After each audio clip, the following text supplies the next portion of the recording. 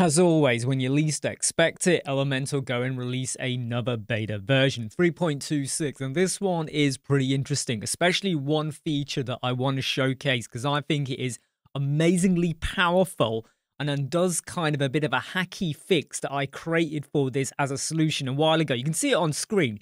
It's basically the ability to do a dynamic off-canvas within a loop grid. The importance of this for products or posts might be whereby you give a bit of information. Let's pretend you've got a custom post type for team, and you go and have an image of a team member and you got their name. Then you have a button that says show more details or show bio. And when you click it, it opens a pop-up, in this case an off canvas. And inside of there, you could have further details, social sharing icon. Imagine doing this for products. You could have like a buy it now, have further images, could have video. Before you could not do that, but I did do a video on how you could. Well, that now feels redundant because it's now inbuilt. Now in version 3.26, they haven't just done that. They've gone and improved on the CSS loading and optimized DOM. And I've been doing videos and talking about this for a while now. When you install a brand new Elementor website, from the get-go, you'll be hitting 100%. Before it used to be 65 to 70. And then you have to go and do loads of stuff like performance plugins or code snippets and stuff, which you can still do. I still recommend doing a few snippets. But from the get-go, from the get-go, your score is pretty high. Well, when I say pretty high, it is high. We're also told about an ad block detection. You know when you have like buttons on your website and it opens a pop-up and then someone goes, I clicked it and nothing happened. 9 times out of 10, it's because they've got an ad blocker activated. There's now settings that you can enable to inform the user that they need to deactivate their ad block. Now, we're also told about unifying product images with Elementor AI. I'm not testing this out because I'm still not entirely sure how to get this working. But apparently it's going to standardize our images. I need to fully understand this because if you've got 4 images and they're all transparent background and then you have another image, will it now make that transparent or does it stylize them in some way? Now, the link for all of this is in the video description, so there's further details. I should also point out that we have enhancements for accessibility like ARIA labels, and I'm sure this will improve over time, but it's a step in the right direction. Like I said, there's loads of other details down here for you to go and study line by line. But I want to focus on the big one, which is enabling you to have a dynamic off-canvas for your loop grid. Now, for the purpose of this tutorial, I'm actually going to use a custom post type, so not just post and product, but a custom post type, just to really put it through its paces. So let's go and drop in a loop grid first, and then I'm going to use one of my pre-existing templates. I'm pretty sure it's that one. It's a really basic one where all you get is a button and a title. There's nothing fancy going on there. I'm going to go to query and I'm going to click articles because that's one of my custom post type.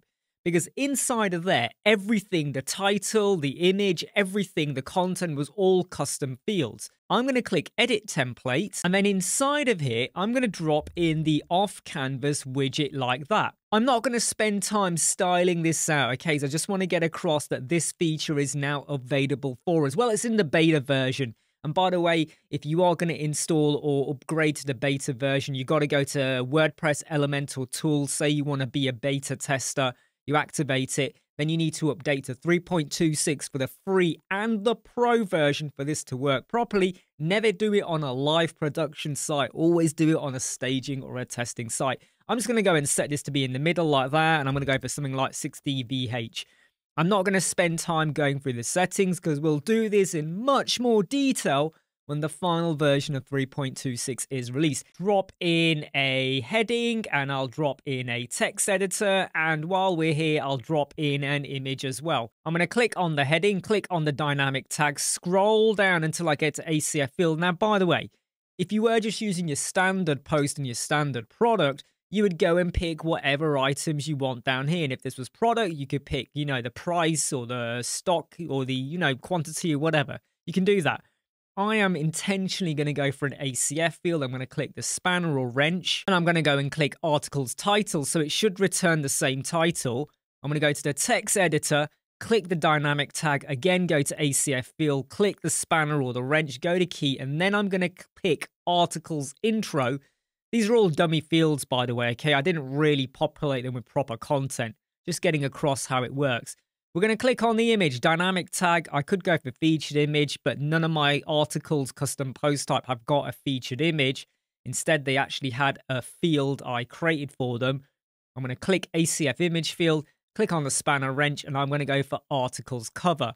Now, that's not returning anything yet because I have not gone and set the preview, but I'm not overly worried about that. Click on the off canvas, undo the editing mode because sometimes you have to do that. Now we're going to set our button to open or summon the off canvas. Click on the button, go to where you have your link. Don't add in any link there. Click the dynamic tag and then scroll down until you get to off canvas. Click that, then click the spanner and the wrench. Make sure it's set to be open. I mean, within your off canvas, I mean, you can close it by hitting the escape button and all of that stuff. But you might also want to put an icon in with a cross. And when you click that, that closes the off canvas, or have a toggle. We're just going to go for open. And then I'm going to select the off canvas. That is now all done. And then you hit save and back. And that's it. Let's just go and hit publish and then do a preview. My very unimaginative page. Please excuse it. This is just a test website. This is super cool. If I click this, it's now going to say the title, there's my intro, and there's my image. If I click the overlay, it's going to close it, but I could also hit the escape button. Now let's go to this one. Well, we've got our intro, well, and I've got my image. And how easy is this? Intro and a different image.